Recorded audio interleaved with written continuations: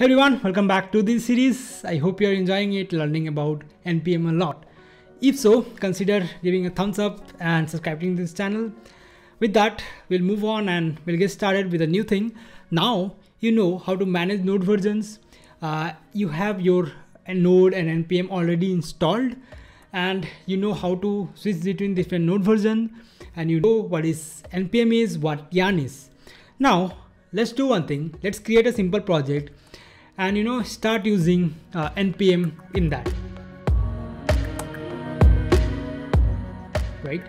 So if I go to my command line and do npm -v, or like this will give me a version, and this you should be doing when you feel like check like npm is working or not, right? So I don't know why it is so slow, but it is installed. So I can do npm -help to see few commands that will be useful to you, and we are gonna use few of them, right? So if you go here and see, there is a command known as init. Yep, this particular command. So this init command, what it does, it initializes a project with npm. It initializes a npm project. It initializes and creates a new file that will see that manages our dependency on a project. So let's go ahead and do npm init, right? If I do npm init, let it take time. My system is a bit slow. It asks a package name first of all. So let's take like npm teach is the package, right? I go ahead, enter. It asks for versioning. There is a lot of things that happens when versioning a package, when it is developed in a big corp or it's developed in open source. There is a lot of decision making happening. So let's name it 001. Description: this package is just for learning npm. I press enter. It asks an entry file, right? Whenever you run npm commands, right, it goes to that entry file. Node module resolution, take this entry file and start working on it, right? So let's keep it index.js only. Test command, leave it blank. Git repository, leave it blank. Ideally, you create a git repository for your project. You just enter that git repository link here. Keywords: whenever people are searching on GitHub or anywhere, any search engine, this keyword could be useful to that for SEO, right? You can enter that as well. Author, you enter the name of the author, you provide the license, right? Be it MIT, be it IC, be it anything. I'll keep it just default. So about to write this particular thing in package.json, right? Yes or no? If I click enter, it goes and write that file. Now if I see my directory, right, let me open this particular folder in VS Code. I do code dot, it opens VS Code in this particular directory. Let me go there and open it. So it's opening.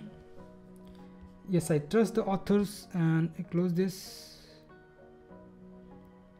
Yep. So you see that this has generated a package.json file in this particular repository, in this particular project structure. Now, important thing to understand is what this package.json do. In simple terms, it manages the metadata for your project. In simple terms, it manages the metadata for your projects. What metadata? What is the name of the project?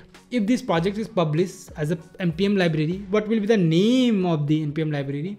What is the version it is having? What is description, and what is the index file? What is the indexing file, starting point, entry point of that file? There are other commands as well that you can register, like start, run, or pre-install, or install. There are a lot of commands you can do, and you can run directly npm run whatever command you registered, and you mention the action that needs to be done. For example, if I run npm start, I'm telling that do node index.js, right? So this is how it works, right? It will have the script, it will have other metadata as well, right? Now comes the trickier part. Now comes the important part. This, whenever you install a dependency, where it will be listed in this particular package.json file. So there will be one more key will be added known as disk dependencies, right? And this particular object will contain your dependency as a key value pair. For example, I want to install Axios, right? So it will have something like this. We don't directly modify this file, we do through the npm command line, right? For example, install Axios, and it will have some version, right? So this is it will be having, this is the way it will be having. This will have some version, and that will be directed, right? But this is the thing that we don't do manually. We ask our npm to do that. And I hope you have understood this one, what package.json means and what it contains, what metadata it contains.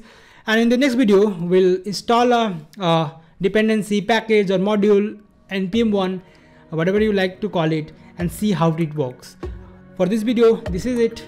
I hope you have understood what package.json do and why it is meant for. I'll see you next time. Till then, take care and make sure that hit that subscribe button. I'll see you next time. Till then, take care.